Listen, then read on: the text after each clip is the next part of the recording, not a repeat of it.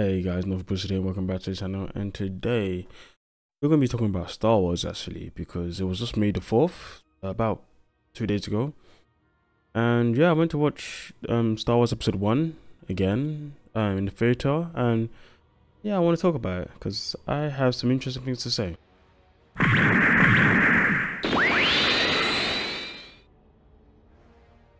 So, if you know me, well, maybe not. Even if you do know me, you might not know. I am a big Star Wars fan.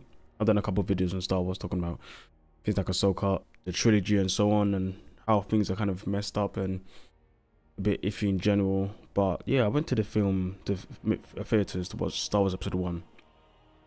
And it's been a while since I've watched, the prequels and, watched the Star Wars movie in cinema. In fact, I don't think I even watched Star Wars Episode 1 in cinema. I think I watched it on DVD at home. When my dad brought home DVDs for the trilogy, and I am a fan of the prequels. If you don't know, I love the prequels. I love the sequels. Sequels? No, I love the originals. Sequels, I'm not a fan of really at all. Now, when it comes to the prequels, I was rewatching Episode 1 in cinema, and I actually had a really good time. I thought it was actually a very compelling story, and there was a lot of interesting things going on. Now, you need to understand, some of the politics and some of the background on Palpatine and his dealings in the backgrounds to really understand what's going on. Like how he got the trade union to do what they did on Naboo to kind of tie things up, to get some power in the Senate, to try to get, the Naboo princess or queen to push for a vote of no confidence to get him out so Palpatine can come in to become senator. Is it senator? I can't remember. Become a part of the Senate, wherever, I am the Senate, all that stuff. That was his push, and in the end that happened, even though there was some iffy parts on the way. So not everything went to plan for him, but it was very interesting. And yeah, it was very compelling to see Qui-Gon Jinn and Obi-Wan. It was nice to see them as characters, and it was nice to see Anakin. I mean, Jake Lloyd, I think that was his name. Jake Lloyd as a kid, I think he was a great actor. I don't know what people were talking about at the time. I don't know what they expect from a kid.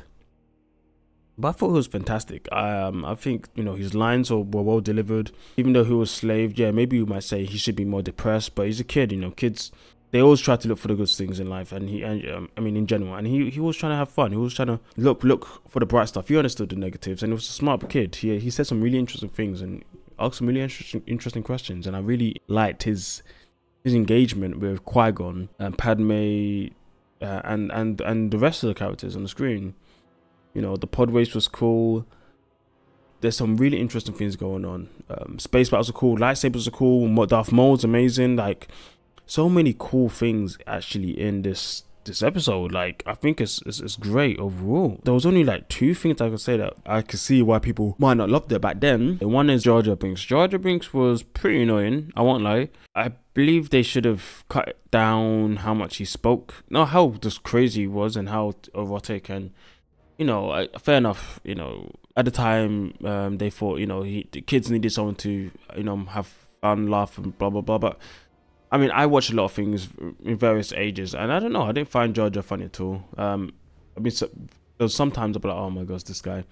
But it wasn't like a funny. It was just like, oh, I can't believe you did that funny. I think kids, at least growing up for myself, I think I relate more to cool things, like impressive things, like, wow, this guy looks cool. Oh my, he did some nice stuff. That's fun. I kind of gravitate more to that rather than a funny, goofy character who's messing up, and he doesn't cause too much harm, but it's just messing up comedy relief. I didn't at least ever love those characters. There might be some kids out there who do love those characters, but I don't think Jar Jar really works too well. I think they could have had a cooler character that filled that role in general, just a bit less goofy. I think that definitely would have helped the movie become, solidified in people's minds.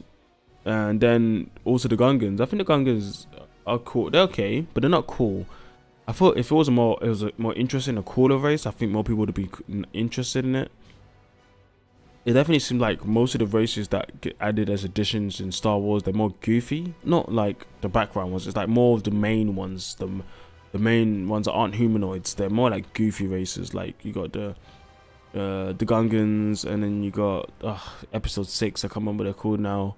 But they do definitely aim for more goofy type of characters rather than more serious, and I think that was the only two parts that really let blow down the show in general.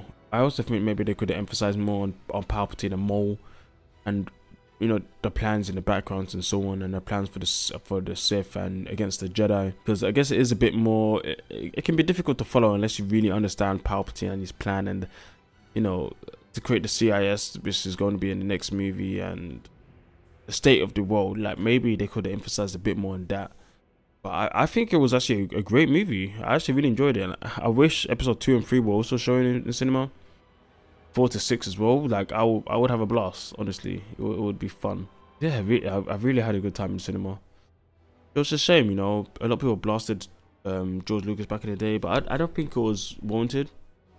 Yeah, I see there were some faults, but I don't think it was as bad as people see.